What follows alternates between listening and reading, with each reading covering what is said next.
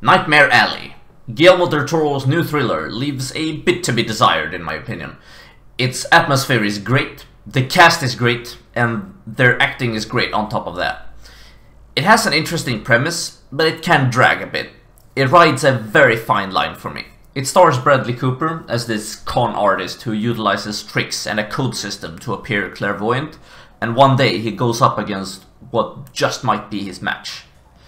I expected something different from watching the trailer, but what I got did a fine job, and it has elements that hurt it. You feel its length at times, it could have been trimmed down a bit, and the first act at the carnival was definitely the most interesting part of the movie, and I wish we could have spent a bit more time there with those characters.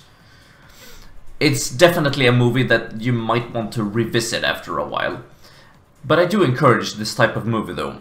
Sure, it's a remake, but it's not attached to a fucking cinematic universe or some horseshit. Del Toro wanted to make this thing, and for what he did, it was okay.